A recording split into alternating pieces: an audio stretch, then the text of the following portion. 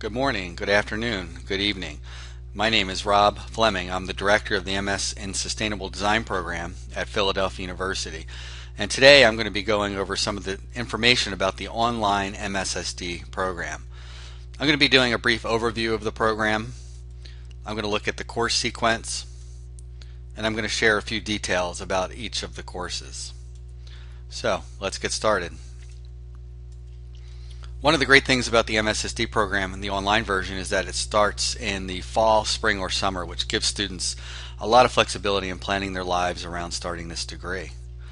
Each course lasts 8 weeks, and you only take one course at a time. And the beauty of that is if you're working, it allows you to maintain some sanity in your life.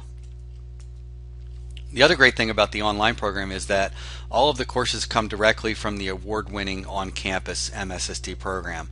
So this online program builds on 6 years of success on campus and bringing the great curriculum that we have to the online environment.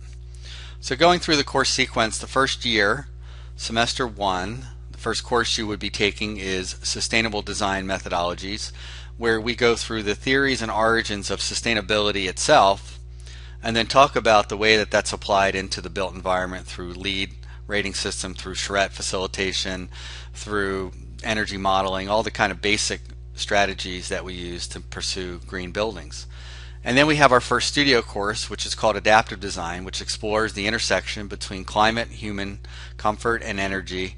And it does so at 3 scales. So first you do a project at the scale of the human being, then you look at a building scale, and then you look at a neighborhood scale. In the second semester, we have our Green Materials course, which looks at the quantitative aspects of life cycle assessment and also looks at the properties of materials in depth. So rather than just saying, here's how to pick a green material, we go a lot deeper than that to try to understand the properties of the materials and how they impact the environment. And then we move into Sustainable Systems, which is a quantitatively driven course that looks at the sizing of PV arrays, base energy, building loads, stormwater calculations, and daylight calculations. So giving students the skill sets that they need to be successful in this industry. Semester 3, Development of Sustainable Buildings, takes a look at the process from a non-design point of view. How do you manage the whole process? In fact, we go through LEED for existing buildings. In this course, we look at financing, insurance, codes, all of the different aspects that would be needed to be understood to pursue a development. And lastly, in the first year, we have our Building Information Modeling course. We're using Revit to visualize sustainable design projects and to understand their environmental and energy impacts.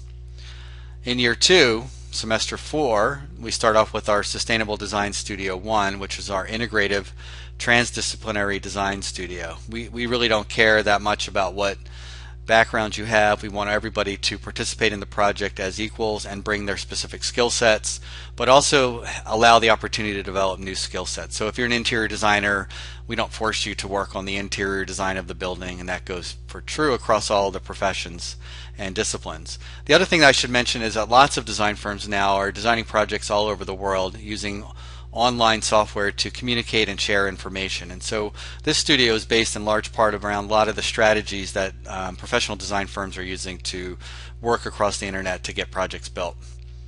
The second studio is more independently focused and allows you to apply the building visualization skills that you learned in the previous semester to the design project that was created by the team. And then we get into our 9-credit thesis sequence, which is a very unique aspect of our project. Sustainability is a very broad and interesting topic, and students need to find their own pathways to success, either by augmenting their existing skill sets and knowledge base to excel in their firms, or to go through and begin to start a new career. So thesis 1 looks at topic generation and research methods.